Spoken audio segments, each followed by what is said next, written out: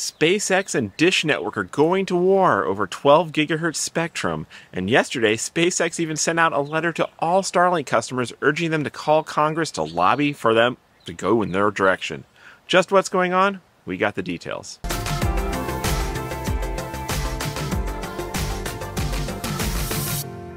Hi, I'm Chris at the Mobile Internet Resource Center, here to give you an update on some of the behind-the-scenes wrangling that is going on over, well, what is potentially cellular spectrum. In particular, the 12 gigahertz spectrum that is used by Starlink for their downlink from the satellites. Now, this 12 gigahertz spectrum is also used by a whole lot of other satellite providers and has always been kind of effectively shared by these providers because the satellites are all in different direction. They have tight, narrow beams coming down, and the dishes are aimed up, and it just kind of works. It's satellite spectrum.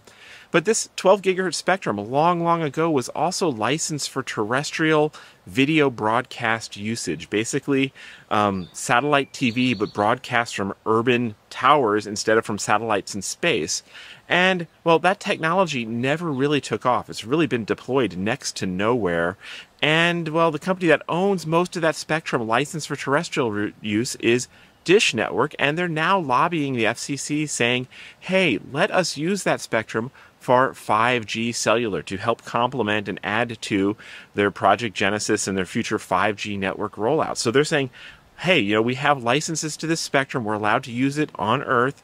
Can we use it for 5G instead of for video broadcast?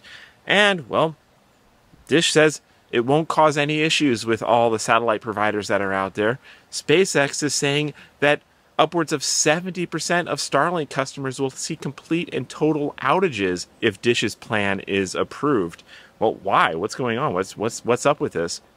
Well, the difference between a single, basically TV broadcast tower using this spectrum is very different than having, potentially thousands of cell towers and then hundreds of thousands or more of mobile devices, cell phones, hotspots, and everything else using this spectrum, broadcasting all over the place, potentially causing interference with the satellite dishes that are nearby.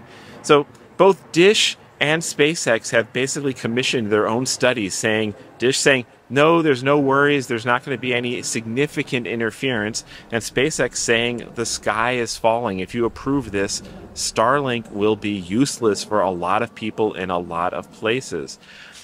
In particular, SpaceX is pointing out that Dish's assumption is that only 1% of Starlink customers would be in urban areas, and the vast majority would be out in extreme rural places where nobody has any intention of building cell towers, so of course there wouldn't be any interference. SpaceX is pointing out that, well, right now they're seeing 13% of their customers in urban areas, a significant number in suburban areas, and only like 45% are in rural areas. So they're saying, don't lock us out of the urban and suburban market.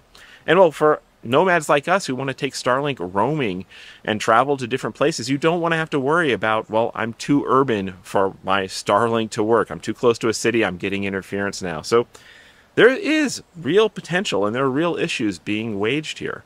Now, both companies are waging an all-out lobbying war. Dish is kind of the main advocate between a 5G for 12 gigahertz coalition that has got a whole lobbying organization. And now SpaceX has enlisted all of their customers and had put up a lobbying form of like how to do kind of form letters to Congress and the FCC saying, go this way, go that way, go this way, go that way.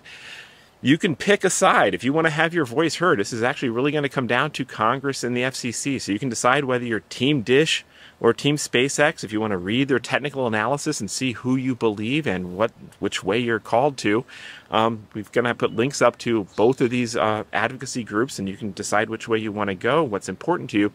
But the important thing to imagine, to keep in mind for consumers is this is an FCC decision that is going to be made in the near future about the future of this spectrum, but the actual impacts are going to be years and years away. There is no defined 12 gigahertz 5G cellular band. So once the FCC approves this, this still has to be incorporated into the 5G standards, and then it will be years beyond that before any equipment even supports this new 12 gigahertz 5G band. So This is kind of a long-term thing. It's going to take a while to have a real impact, but the decision the FCC makes today will actually, play a role in future connectivity, potentially the future of how well satellite systems can deal with interference, or whether there's going to be this whole new range of frequency, mid-band frequency that cellular can expand onto.